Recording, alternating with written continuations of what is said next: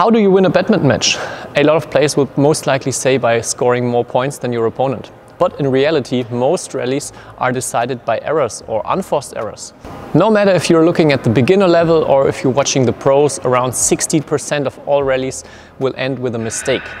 In this video, I want to show you a tactic or a shot that has almost no risk of making own mistakes, but gives you a really high reward in terms of easy mistakes by your opponent. And the key to that is, drum roll please, playing to the middle of the court. What? Why should I play in the middle? My opponent is standing there, you might wonder. And yeah, you're totally right, this is not a hard shot to reach. But now I want to dive into the details why it is actually useful to play to the middle and to understand when and how to use it.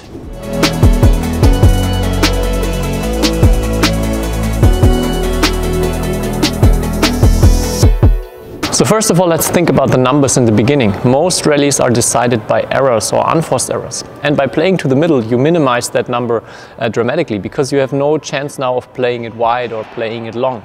Of course, your shot still needs some quality, so you don't want to play a half-high shot to the middle like this one here.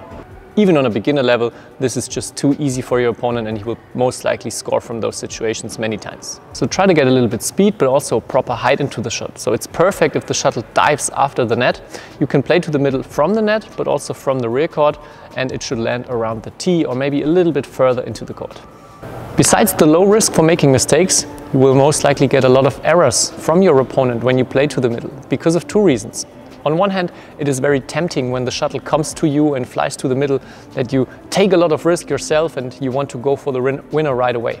But from a situation like that, it is not easy at all to score a winner or to play a dangerous shot at all. Because first of all, you have to decide if you want to take it with the backhand or with the forehand. And then when you have it in front of your body, it's not that easy to play a fast or precise shot.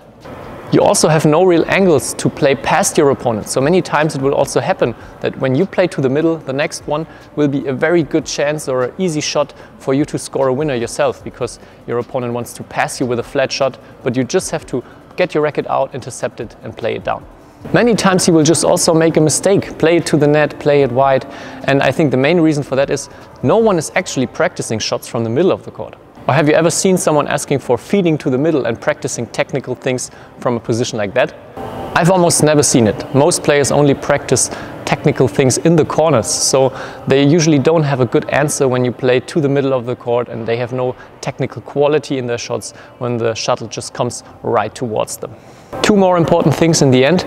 Don't try to use that tactic or that shot all the time, because you're doing it all the time. You will on one hand make it very easy for your opponent. He will not have to use any energy to get around the court, and he will also get used to what you're doing, and he will most likely make it pretty hard for you, make you work very hard, and in the end you will not win matches by only playing to the middle. So mix it up by also playing it to the corners, but from time to time from the front court, but also from the rear court.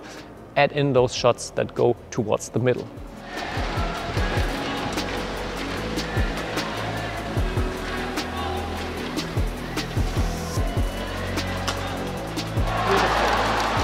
This strategy is also more useful for a little bit advanced players. If you're just starting out, if you're on the beginner level, it is more effective and more useful to try to push the opponent to the corners, but also here try to focus not to go too close to the lines, keep the shuttle in, reduce the number of your mistakes, and that will also make you more successful in terms of results.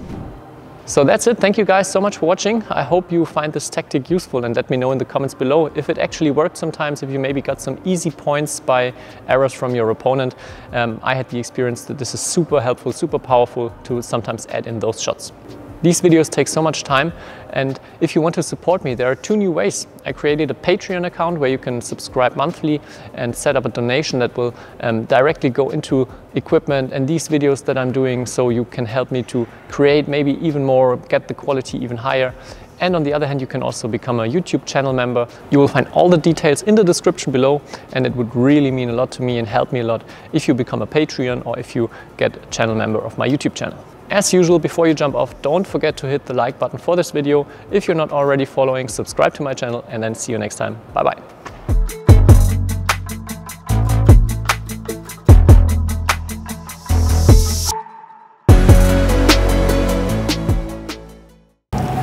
What? Why should I play in the middle? My opponent is standing there.